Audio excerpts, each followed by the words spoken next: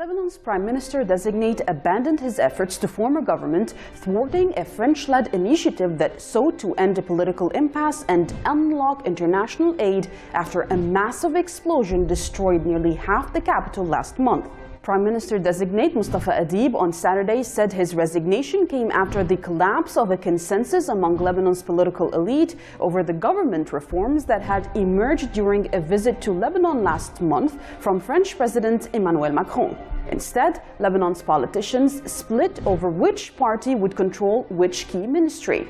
In Lebanon's complicated political system, senior government posts are shared between the country's religious groups.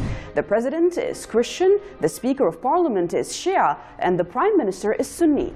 For almost a decade, Lebanon's political elite have maintained a consensus as to which party controls which key ministry.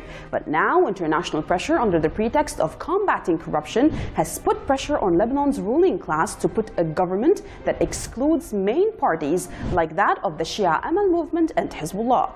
Mind you, both parties control the majority in the Lebanese parliament alongside their allies from different other sects in Lebanon, but mainly the Christian Maronite party of the Free Patriotic Movement. The failure to form a government comes at a time when the country is struggling with a host of problems that were compounded by the August 4th explosion at the country's main port that killed nearly 200 people.